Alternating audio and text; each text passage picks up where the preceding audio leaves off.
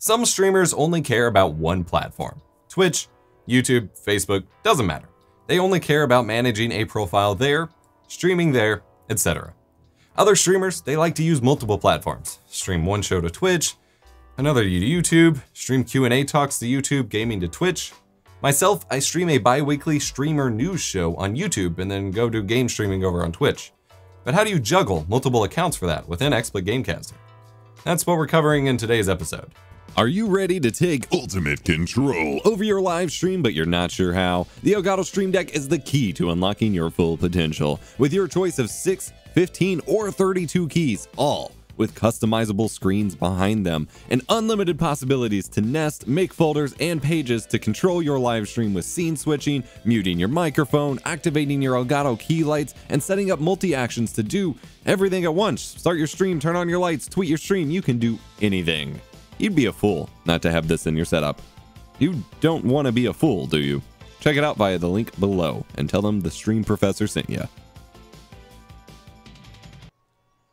I'm EposVox, and welcome back to my XSplit Masterclass, sponsored by XSplit.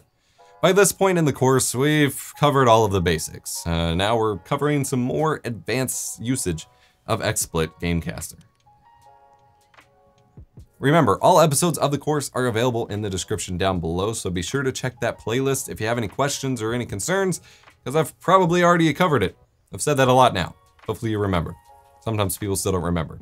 If you want to download XSplit for yourself and haven't already, consider using my affiliate link in the description to let them know I sent you and to continue supporting free education. When you originally signed into XSplit, you may have signed in with a streaming platform account, such as Twitch or Mixer or whatever, instead of XSplit. However, you needed to link it to an XSplit account in order to gain full functionality out of everything when signing in anyway, so you may not have. If you did sign in this way, it had probably automatically linked in the program to whatever social account you signed into, but you'll want to check under Settings, Streaming, and see which account is selected in the drop-down menu. To add more, for example, if you want to stream to something other than what's already signed in, go to the Accounts Settings section. Here you can link up and sign in with other streaming service accounts, such as YouTube, Facebook, and Mixer. And then click Manage Accounts to move to the XSplit website to remove or unlink accounts and connect others not yet supported in Gamecaster, such as Twitter and things like that. Back in Gamecaster, in this Accounts section of settings, clicking one of your signed-in streaming services will select it as the active profile that you're streaming to. Alternatively, once you've linked up your accounts, you can quickly swap between them using the drop-down menu in the streaming settings as well. Currently, the only settings that really changes between these options is that the ingest server is only an option to mess with mostly for Twitch, not the other platforms. Everything else remains the same.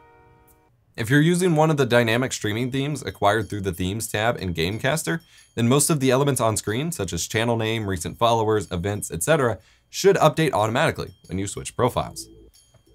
This is super handy. However, if this is a workflow that you wish to use, be careful not to rely too heavily on elements exclusive to one platform, as there may not be alternatives when switching between them, such as a specific alert type or event that you have a dedicated box for on Twitch may not exist on YouTube. If you set up a custom layout, any manual text or browser-based sources would need to be manually switched to adjust for the platform choice. This is where the sets feature comes in handy, which we will have covered in another episode of the course. They're basically like scene collections in XSplit. You get to manage them separately, so you can have a YouTube one and a Twitch one. In some cases, like with YouTube, you may need to actually start streaming before panels like chat or stream events start working, which is unfortunate, but thankfully when you hit start streaming on XSplit, you still hit go live over on YouTube. This XSplit Masterclass is also brought to you by Owned. Owned has lots of cool graphics. You want your stream to have that wow, where'd you get that effect? Owned stream designs can do that for you. You got avatars, you got logos, you've got alerts, you've got stinger transitions, you've got layouts, you can preview them in real time. They're really cool and you can fully customize them and they're easy to use. Go to eposvox.gg/OWN3D, link in the description, check them out and upgrade your stream today. Thanks for watching this episode of my XSplit Masterclass. Get subscribed for more tech education and stream guides. Maybe hit the like button and consider sharing this course with a friend. I'm EposVox. I'll see you next time.